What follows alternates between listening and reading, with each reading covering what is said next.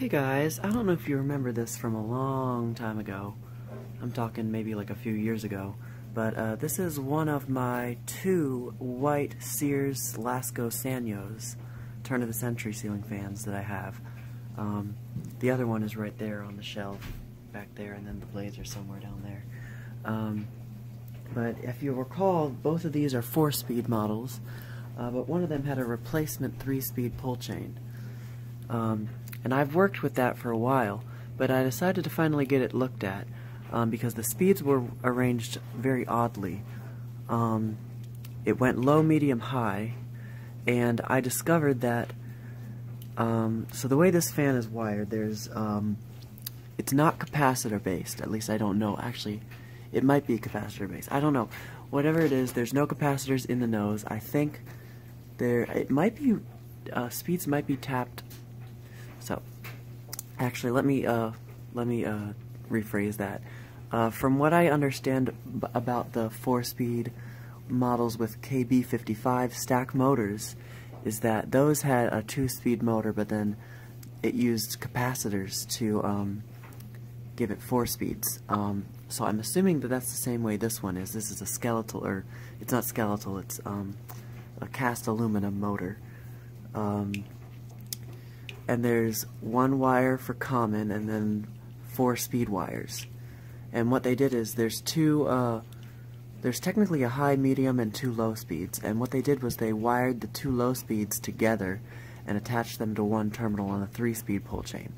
So I thought, okay, that's not good because that could damage the windings or something. I thought, I'm not sure about it now, but all I know is it didn't seem good. So that's this wire right here. And I actually made a list. Where is it? Here it is. Wires, so common is black, high is red, medium is brown, low 1 is gray, and low 2 is white. They had low 1 and low 2 wired together. So I corrected it, and I made it go high, medium, low 2, or no, low 1. I eliminated low 2. I don't know why. So this is the low 2 wire. So high, medium, low 1. And that checks out because if I pull it, it goes high. So that's high. And then medium. And then low 1. So I'll turn that off. But I really, really wanted to restore the fourth speed to be usable, because you can either have a functional low or an aesthetic low, depending on which wire you stick in the third terminal slot. So, what I bought was, I bought one of these. This is a 4-speed pull chain, and I had to do a bit of modification to it to make it work with this in this application. I watched Jordan Yu's video where he had to do the same thing. Basically, there was originally multiple terminals in there, or multiple like contacts. So when you'd pull it once, it would be like a combination of the contacts, I guess for like multi-value capacitors or something for speeds. But I didn't want that. I just wanted the common to be going to one terminal at a time. So I clipped off those 2 extra contacts, and now I just got 1 contact in there. So that works. So yeah, we're going to get this installed, and then I will come back and give it a quick demo of it working. Alright, so now I've got all the wires in place. So I'm going to go ahead and, I don't know what that noise was, but I'm going to go ahead and reinstall the pull chain into the hole, and it should work, hopefully. Cross our fingers. I don't know what that noise is, and it's bothering me. Okay. Anyways. Alright, I got everything reassembled, and I even put the light kit back on. But I didn't put the globe on properly, I don't think. No, I did. It's just weird. This light kit was the one that had a broken pull chain as well, so I replaced that, and so now it's got a pull chain that works. Yeah. So let's test the fan. Just give a quick demo. This extension I put on as well. It matches pretty nicely. So, it's high.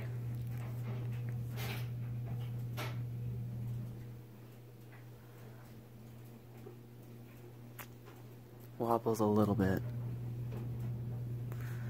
And medium.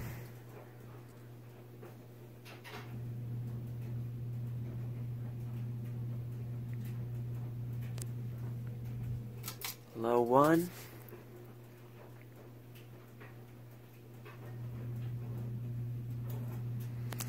and low 2.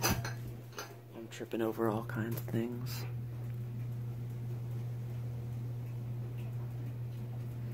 Alright, very quickly do reverse.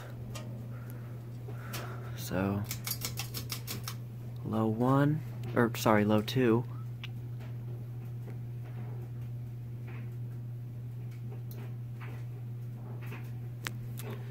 And low 1.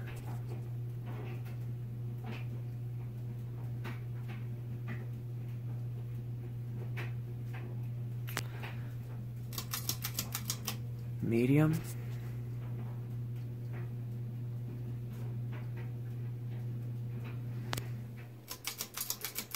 And high.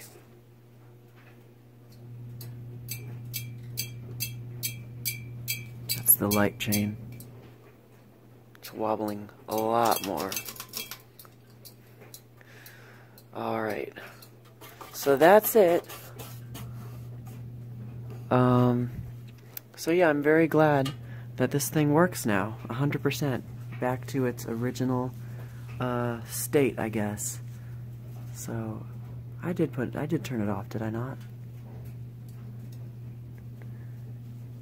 Yeah, I did. Okay, it just started drifting. So yeah, that's quick video. Well, not so quick as I expected, but quick-ish video on the repair of this Sears Sanyo Lasko Turn of the Century. Thank you for watching, and more to come.